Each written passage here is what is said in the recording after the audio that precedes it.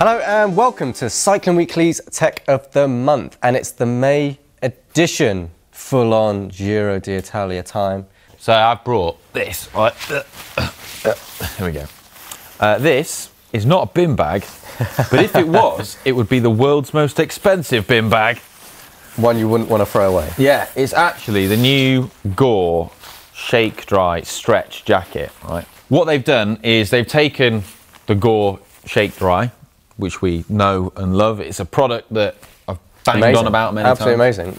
Editor's choice. Yes, product. it was in Editor's choice.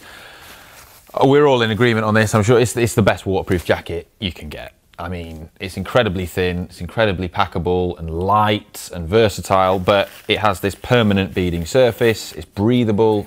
It's just absolutely, it ticks every box you'd want in a waterproof jacket. And I went to a launch for it the other day, and Fabian Cancellara was there, who's the Gore ambassador. You're best buds now, aren't you? Me and Fabs. Fabio. He gave me his card. Yeah. Gave you his car? Yeah. Well, no, his card. His card? Yeah. What is his card? personal phone number? Yeah. Hey Oliver. So, You've phone been me up. invited out to his Swiss chalet. well, For some one-on-one time. watch this space. But like the big difference here is these stretch panels now. Now this fabric, you can see here, it's pretty cool. The guys from Gore were telling me that this is actually military tech. There's always some sort of military It's tech classic, with you. isn't it? Military Classic tech, innit? marketing all that spiel. stuff. So what's so military about it? Did that invade Iraq in the first Gulf War, that jacket? It might well have done, but this fabric it's able to treat it with a water repellent. So if I shot but you also has- in the top of your shoulders where that fabric I think it's is, you'd bulletproof. be fine, yeah? It's totally bulletproof. Noted. Um, armpit. So the advantage of having the stretch panels in there is, and it all comes from this special new fabric and stuff, is that it improves the fit, and it can make the jacket more aerodynamic than a normal waterproof jacket. And also something which Fabian kept doing was he seemed to be like adamant to keep on taking it on and taking it off all the time whilst riding no-handed all the time. And So it's easy to take on and off. and that's the big thing. So if you're someone who takes your jacket on and off while riding all the time, because the weather's changing all the time, like Fabian, then this is actually easier, because having the stretch in there makes it far easier than a normal waterproof jacket where it can be a bit awkward because there's no... I was going to say, does that stop? This stops that kind of, you know, when a jacket you put it on and it kind of constricts across the shoulders a little bit. Yeah, That kind of stops that. Definitely. And there's also a bit more stretch on the cuff as well, which is good, because that's a little gripe I did have with the other one, was that sometimes when you were putting it on and you had a glove on, which you often would because it'd be cold when it's raining, it would be sometimes quite hard to get it over the glove. You'd have to take the glove off and put the glove back on. Right. Whereas this now, because they've got the stretch there, it's improved that quite a bit. But the fit of the previous version wasn't bad at all, was it? No, the fit was really good, and that's the one thing I haven't actually managed to properly assess the fit yet. I was looking at how it looked on other people, because they're only available in very limited numbers at the moment, and Gore were only able to give me a medium, which is not my size. I'm a small, so right now I can't comment. But you know, Fabian was wearing the correct size and looked pretty good on him. But then again, You want to talk about Fabian anymore? even a bin bag would look good on Fabs. Ollie, out on your ride, how well was your breathing? Could you breathe out of your nose very well? How's your nose? How is your nose? We're not actually poking fun at Oliver's nose.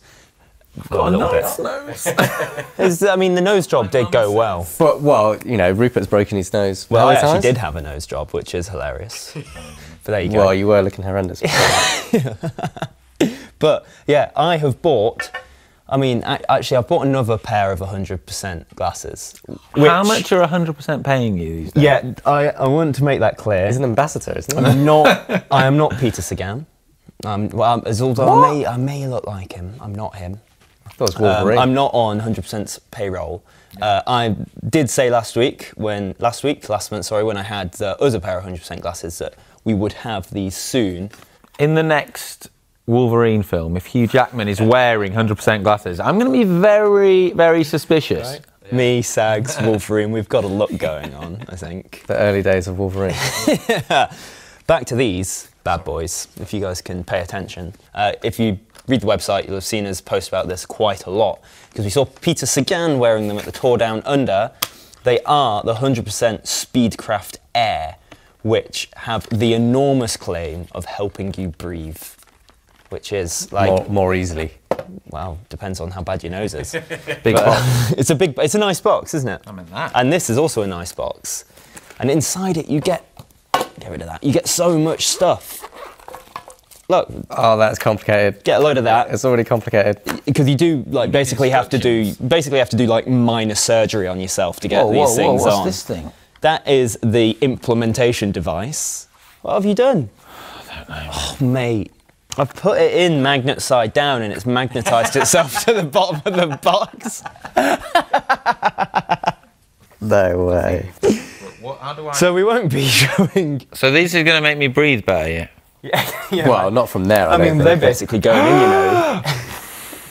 No, we've not applied everything yet. It's working. You sound like Chief Wiggum from The Simpsons. Yeah. Oh, well done. Chief Wiggum.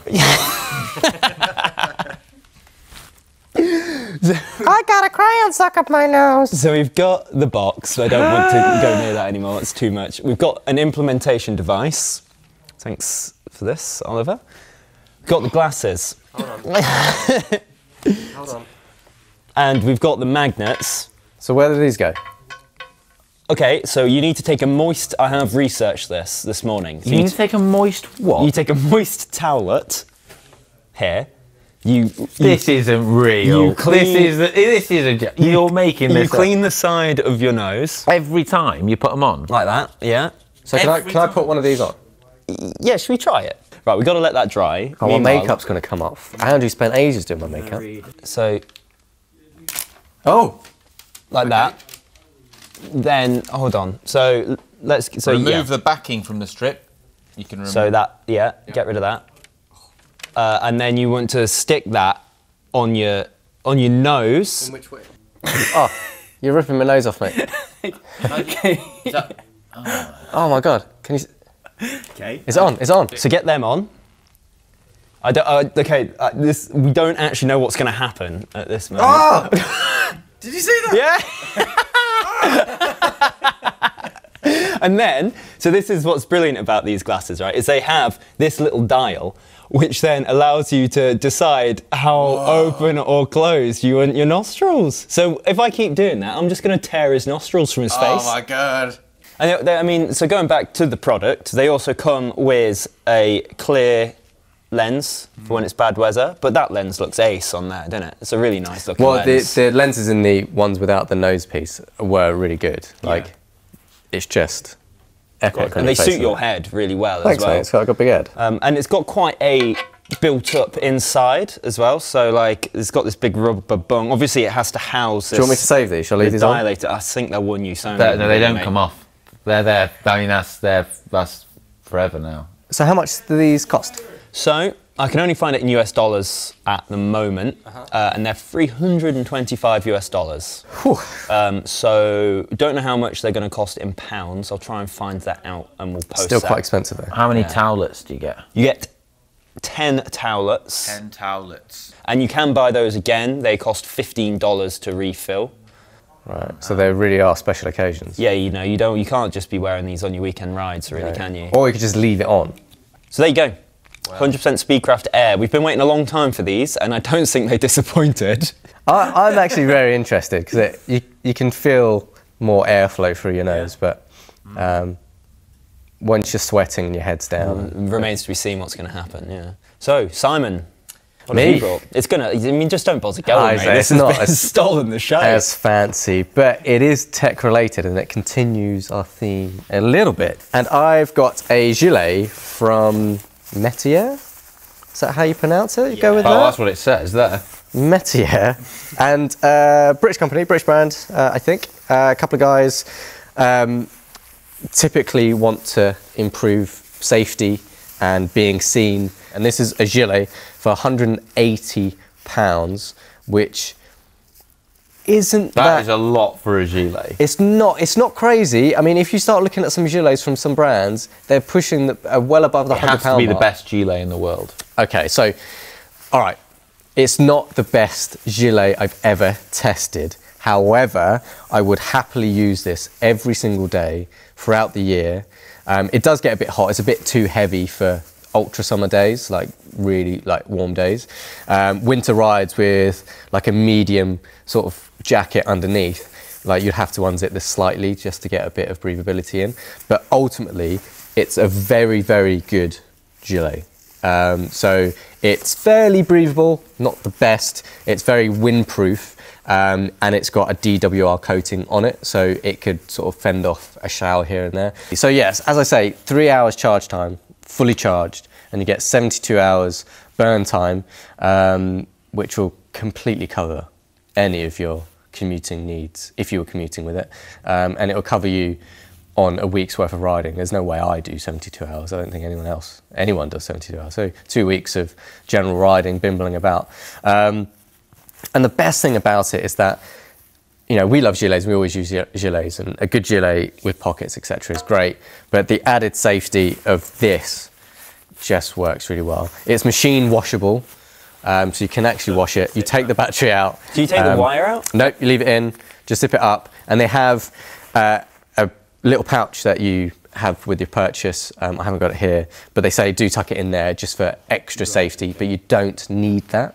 So a 30-degree wash, it'll be absolutely fine. It's part of the Beacon range. They have 2 garments currently, and they're in the pipeline of some other stuff, some really exciting stuff as well. We all love pockets on a gilet. These don't have pockets. It has one zipped pocket at the back, which is waterproof there, but it has access to your jersey pockets through 2 slits, which is kind of, you know, the next best thing to what you want. So it is still a bit fiddly, like they all are. They're not perfect, but that is fine. I'm happy for that to happen. Has a little elasticated hem at the bottom. Fit is good. I'm very happy with it. No point I feel restricted.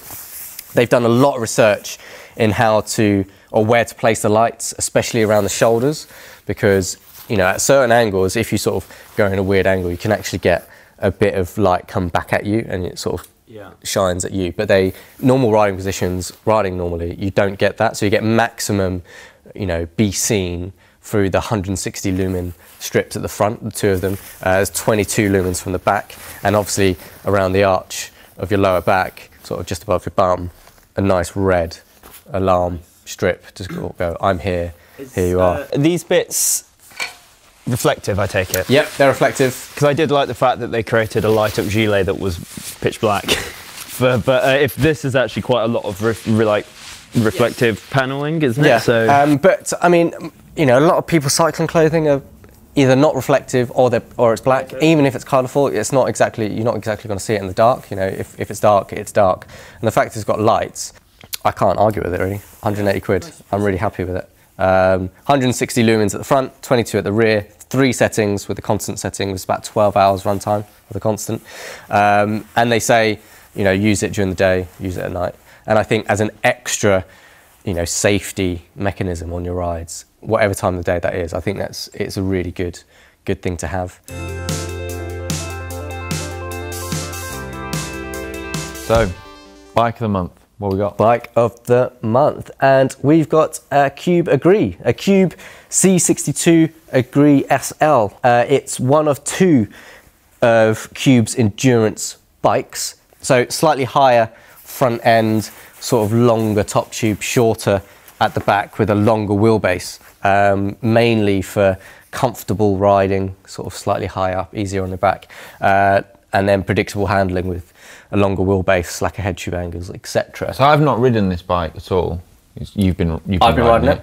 But like, it looks pretty aero as well, like drop seat stays, direct mount brakes, that kind of thing. So Cube say this is like race-tuned, race-inspired almost, and they haven't gone too crazy with the extremes of the head tube. I think the head tube for my size is about 140 millimeters, so about 10 millimeters more than just that's that kind of endurance bit coming through, though, isn't it? Yes, really? So. yes. But yes, they do talk about the sort of small aero trinkets that they've got, because you can still go fast and you can still be efficient even though you want to be comfortable. So they're not slinging you right back so the wind's all catching your chest. But yes, dropped seat tube, which we know kind of helps comfort as well as aerodynamics. This isn't the disc version, obviously, but it has direct mount brakes, which are slightly more aerodynamic than the normal sort of singular bolt calipers. So we went down to Devon and I rode it there. I've been training it around local roads, Richmond Park and the Surrey Hills, and I can't fault it. I mean, I jump on other endurance bikes and I'm sort of like, coming from the racing background, I kind of want bikes to be a bit edgy most of the time, and this brings that. And it's probably the first time that an endurance bike has like claimed it's a bit racier and it's not quite your full endurance bike, and it's actually lived up to it. £3,000, well, a pound under £3,000 with Di2. And Cube do their own narrow seat posts, and they say that adds comfort. Fulcrum wheels as well. Yeah, Fulcrum wheels, Racing 44s, which is slightly aero, that, you know, a bit more aero than a box section, but not as much as a deep carbon section. But Cube sort of spec their own handlebar and stem, saddle and seat post, which are good components, but it enables them to bring the price down slightly. So can't argue with it. Can't argue with it at all. Good work, Cube. I need to take it to Hillingdon tomorrow, actually. Well, was these on? So with that And that. I'm flying, mate. Unstoppable. Maybe I'll actually get back to the front of the bunch. I've not seen the front of the bunch for a very long time. I don't know what I do when I get there. Maybe you can give some tips. I don't know. All right, thanks, guys. I think that does it for us for Tech of the Month and Bike of the Month. Please do like and subscribe our Cycling Weekly channel. And if you've got any comments and suggestions of products you'd like to see in the future, do comment below. But until next time, we'll see you then.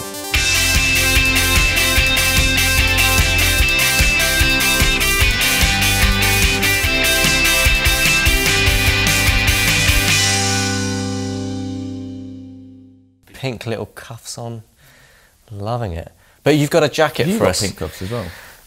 Well, yes. Oh, you folded them over. Oh yeah. This in my Is that cuffs. these two cuff jumpers? Double cuff, mate. You're just jealous you haven't got Whoever one. needed a double cuff?